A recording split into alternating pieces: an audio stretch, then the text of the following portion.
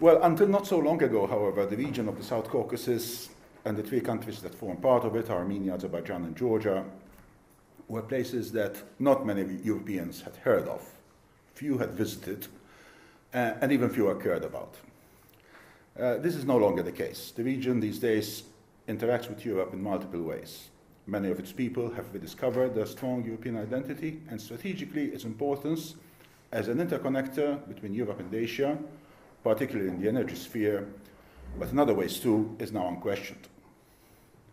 In November, in Vilnius, at least two of the three countries, Georgia and Armenia, are expected to sign association agreements with the European Union, raising their status vis-à-vis the Union. Azerbaijan is seeking a more particular kind of arrangement that it hopes will take into account its new importance as a major energy supplier. The European Union has been a generous supporter of the three countries over the past 2 decades, initially with humanitarian aid and subsequently with other financial aid, expertise and mentoring, as well as political support when necessary for their independence and territorial integrity.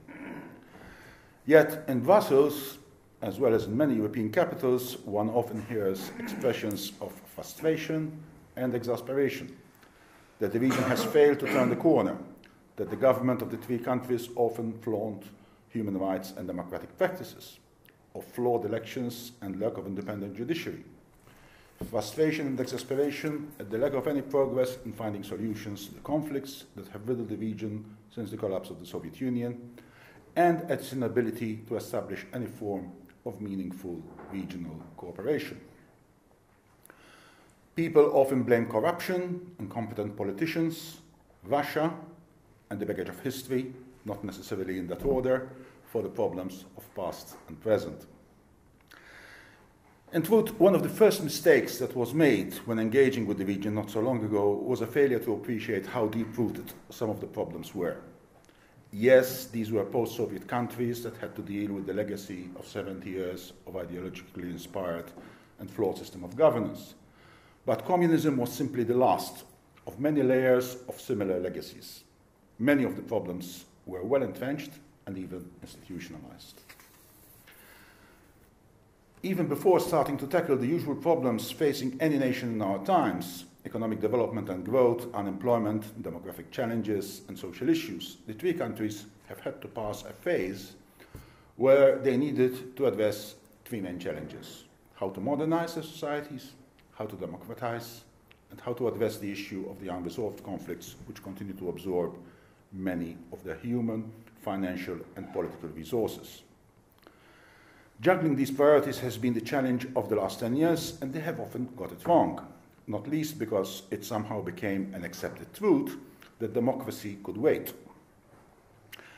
But there is now some reason to believe that the region is finally making a breakthrough away from its troubled past. The three current presidents, Ilham Aliyev in Azerbaijan, Mikhail Saakashvili in Georgia, and Serge Sargsyan in Armenia, all came with a modernizing agenda. The process that catapulted them into power was, in all three cases, flawed. They were not products of a democratic process, as we understand it, and this showed in the way that they governed over the last decade. Often in their actions and sometimes in their words, they made it clear that, in their view, it was necessary to modernize first and democratize later. The serious deficit in all three countries in the area of governance, human rights, the judiciary, and the democratic process has recently been clinically documented by the US State Department in its annual report on human rights performance of world states, which was published just a few days ago. I do highly recommend it.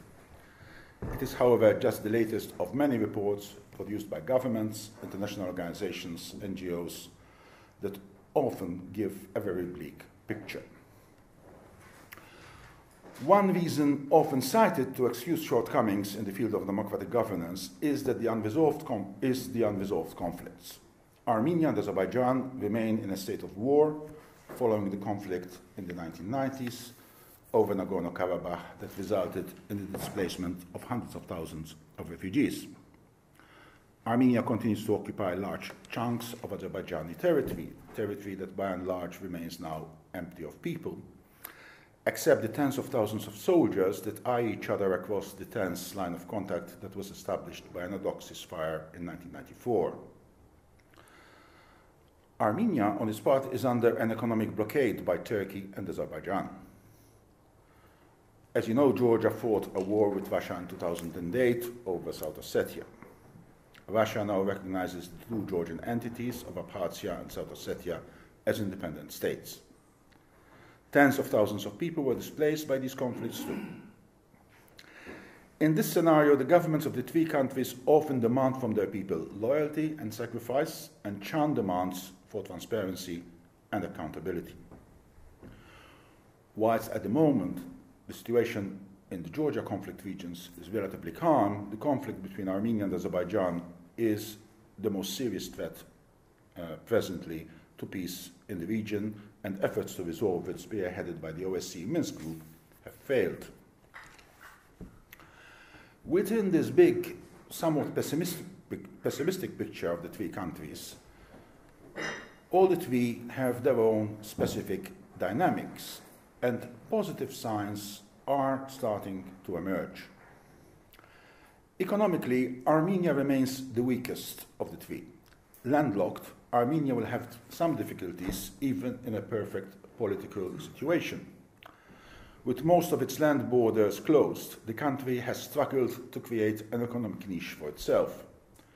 It remains heavily dependent on Russia, but even trade with Russia is hampered because it has to go through Georgia and is subject to the ups and downs of Georgian-Russian relations.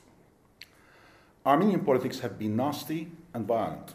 The first democratically elected president was forced out of office for trying to move forward with a compromise on Karabakh. Many of Armenia's senior political leaders were killed in a violent incident inside the Armenian parliament in October 1999. And the election of the current president in 2008 was marred by violence and the death of many protesters on the streets of Yerevan. President Serge Sarkisyan is a cautious man, for whom reform does not come easy. But he's also a very pragmatic person and understands the danger of external isolation and internal stagnation for his country. His first big foreign policy initiative was rapprochement with Turkey. It failed, mainly not through his fault, but three other processes launched in his first term show some signs of success. The first was an effort for some modest democratic accountability. Parliamentary elections were held in Armenia in May 2012, and they've been deemed to be reasonably fair and resulted in 6 political parties being represented in parliament, 2 forming part of the government coalition and 4 in various degree of opposition to it. This process brings all the main political forces into the political framework. Unfortunately, presidential elections held last February provided an ambiguous result. Most opposition parties kept away from the process. The leader of one party who did contest unexpectedly got 37% of the vote and claimed victory.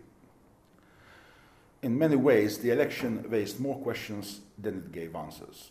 But Sarkisyan has now been sworn in as president for the second term, and the international community has by and large acquiesced to the situation.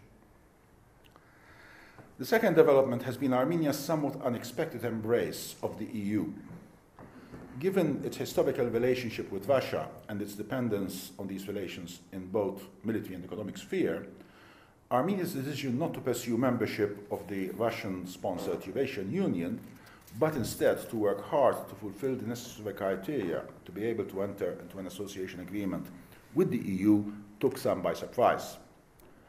Armenia is trying to balance its external relations, and the EU has so far responded positively to this process. The third area is somewhat more difficult to define as yet, and is related to internal reforms, including the reining in of some of the oligarchs who have suffocated the Armenian economy over a number of years, and modest reforms in areas such as the judiciary, customs, etc. Some credit needs to be given to Sarkisyan's current prime minister, also called Sarkisyan, Tigran Sarkisyan, for persisting with these reforms despite the obvious dangers of treading on the toes and interests of some very influential people.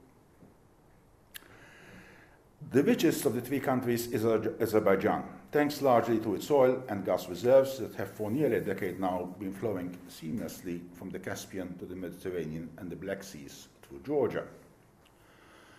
Those who knew Baku in the 1990s cannot but marvel at how the face of the city has changed. The government has put in place ambitious programs in the field of social development to address the problems of refugees and IDPs, to improve the infrastructure, and in education. The recent appointment of a young and open-minded Minister of Education is also a positive change when you see it as part of a development in a tightly managed personnel policy. Azerbaijan is determined to resolve the Karabakh conflict and does not exclude doing so by military means. It now spends more than $3 billion a year on defense. President Ilham Aliyev is a committed modernizer who wants to see his country amongst the more developed nations. His pride at the launch of Azerbaijan's first telecommunications satellite last January summed it up well. Who would have imagined, he told his cabinet, that Azerbaijan would become a spacefaring nation? Aliyev has, however, made it clear that for him democratization was not a priority, and Azerbaijan's record in this sphere is very bad. It is not, as some opposition activists say, a totalitarian state, but streaks of totalitarianism appear from time to time in the way the government conducts itself. The problem is that the situation is getting worse. It was worse last year than it was 10 years ago. It is worse this year than last year, and it is worse this month than last month. This puts the European Union, which has been trying to develop a strategic relationship with Azerbaijan, in a difficult position. Azerbaijan is ready to be a good, reliable partner with the EU and the West in general on energy, on the struggle against terrorism, on human trafficking, in the fight against extremism, and it has already shown this in a number of ways. But as a democratic partner, Azerbaijan fails. Repression is increasing, and so is the opposition's response to it, and vice versa, and a spiral of tension is developing that sooner or later is going to snap. My message to the EU, speaking here in the capital of the EU presidency, is take this seriously. Brussels, you have a problem. The mixed and confused messages that have been sent by Europe to Azerbaijan over the last year or two only makes the problem worse. We need to remain engaged with Azerbaijan, but we need equally to be robust in our response when serious human rights violations occur. Georgia does things differently. Its roller coaster politics often leaves foreign observers breathless and speechless. Since 1990, the country has seen ethnic wars, civil wars, and plain wars, a revolution, a few attempted coups, economic collapse, and economic revival, a laissez-faire government under President Shevardnadze, and a control freak government under President Saakashvili. But, and I hope I am not tempting the gods by saying so, Georgia seems now to have finally turned the corner. Very few, this speaker included, would have thought this time last year that President Saakashvili would have bowed so graciously to the will of the Georgian people after the 1st October election. Saakashvili has and had, over the last 8 years or so since he has been president, a messianic vision of his role as leader of Georgia. He was a modernizer in a hurry, who did not want to be hindered by too much democracy. In the end, the Georgian people rejected this model and applied the brakes. He remains president of Georgia until October, but his wings are clipped. There is some confusion in European minds as to what happened in Georgia in the last 12 months. For me, the most significant factor was that Georgian civil society was strong and mature enough to establish red lines to Georgia's squabbling politicians.